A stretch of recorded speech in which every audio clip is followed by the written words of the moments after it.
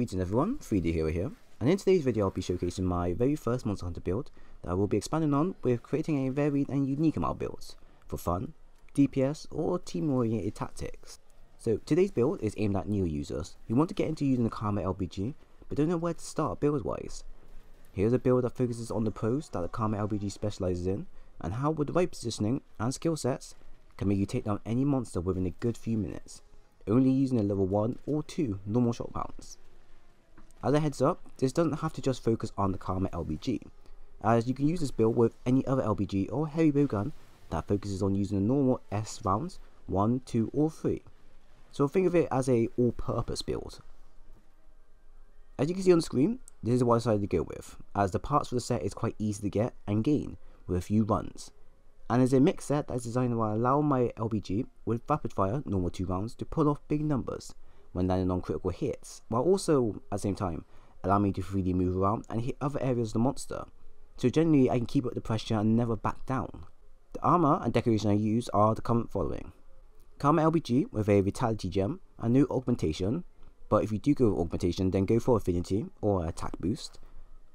Dober Helm B with a Scent Gem, Dober Mel B with a Tenderizer Gem, Kaiser Ram Braces A with a Vitality Gem, Neo Gigante's Coil A, Diablo's Neo Greaves A with a Vitality Gem, or you can go with a B version that gives you a level 2 gem slot. And lastly, a Attack Charm 3 for that extra damage for my LBG. Everything based on the build focuses on mobility, survivability, and more importantly the damage output for the normal 1 and 2 rounds, and the damage the mines can produce when triggered. The Karma LBG comes with a base affinity of 30% when being used. My weakness exploit is maxed out, which also gives me an extra 50% in affinity, only when I land on weak points for the monster. Then we have my attack bonus at max, which gives me a plus 21 damage and an extra 5% in affinity for my weapon. And lastly, I added the normal shot skill, which gives me an extra 10% in damage for using normal shot rounds. Overall, the damage you'll be producing will be based around the 15 to 45 plus range when you're landing crit hits on the monster's weak point, like shown.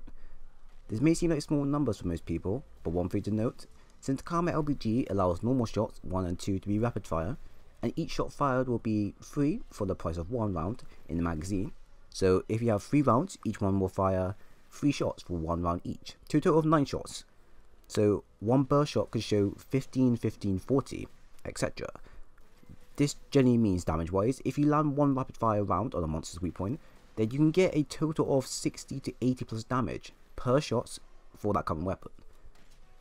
On the screen I don't use any attack buffs till later in the fight as an example of the build, but you can see the numbers each vary at times from 12 to 30 to 40 plus.